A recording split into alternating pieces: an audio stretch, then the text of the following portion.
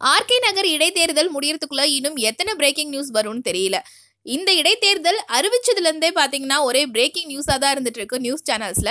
And இப்போ இருக்கக்கூடிய ஒரு பெரிய நியூஸ், பிரேக்கிங் நியூஸ், அப்பப்போ வந்து பிரேக்கிங் நியூஸ் வருது, நிமிஷத்துக்கு ஒரு பிரேக்கிங் நியூஸ் வருது. என்ன அப்படின்னு பார்த்தீங்கன்னா, விஷாலுடைய வேட்புமனு தாக்கல் நிராகரிக்கப்பட்டிருக்கு. அதுதான். ஸோ நேற்று வந்து விஷாலுடைய வேட்புமனு தாக்கல் நிராகரிக்கப்பட்டிருக்கு அப்படின்னு சொல்லிட்டு செய்திகள் வெளியாச்சு. அதுக்கப்புறம் கொஞ்ச நேரத்தில் இல்லை, விஷால் வந்து அவங்க கேட்டிருந்ததெல்லாம் எல்லாம் டவுட்ஸ்லாம் கிளாரிஃபை பண்ணிட்டாங்க அப்படின்னு சொல்லிட்டு அக்செப்ட் பண்ணிட்டாங்க அப்படின்னு சொல்லிட்டு அதுக்கான வீடியோ பதிவுகள் எல்லாமே வந்து இருந்தது.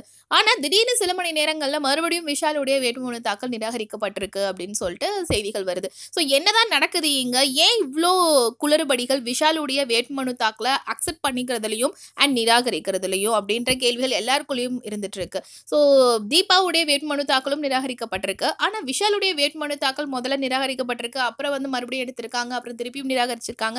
ஏன் இவ்வளோ விஷயங்கள் நடக்குது அப்படின்னு சொல்லிட்டு விஷால் பயங்கரமாக கோவப்பட்டிருக்காங்க.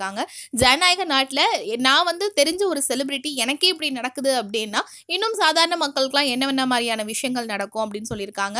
ஸோ இது வந்து இப்படியே இவங்க பண்ணிட்டே இருந்தாங்கன்னா தொடர்ந்து நான் வந்து தேர்தல் உயர் அதிகாரிகள்லாம் வந்து நான் சந்திக்க போகிறேன், அது மட்டும் இல்லாமல் கோர்ட்டுக்கும் போகிறதுக்கு நான் ரெடியாக இருக்கேன் அப்படின்னு சொல்லியிருக்காங்க விஷால். இது மட்டும் இல்லாமல் சரி ஓகே என்னதான் நிராகரிச்சிட்டாங்க, அதனால நான் ஆர்கே நகர் இடைத்தேர்தலில் சுயேட்சையாக நிற்க போகிறேன், ஒருத்தருக்கு நிச்சயமா அவங்களுக்கு சப்போர்ட்டிவாக இருந்து பிரச்சாரம்லாம் பண்ணுவேன் அப்படின்னு சொல்லியிருக்காங்க. மக்களுக்கு நல்லது பண்ணணும் அப்படின்னு நினச்சி வந்தால் இந்த மாதிரிலாம் நடந்துட்டு இருக்கு அப்படின்னு விஷாலும் வந்து அவங்களுடைய ஆதங்கங்களை வெளிப்படுத்தியிருக்காங்க.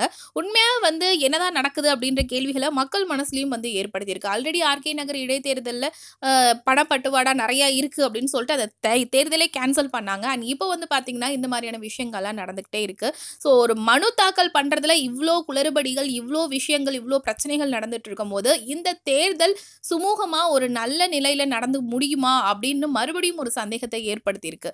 இந்த மாதிரியான நிறைய சினிமா அப்டேட்ஸ் தெரிஞ்சுக்க ஃபில்மி ஃபோக்கஸை சப்ஸ்கிரைப் பண்ணுங்க.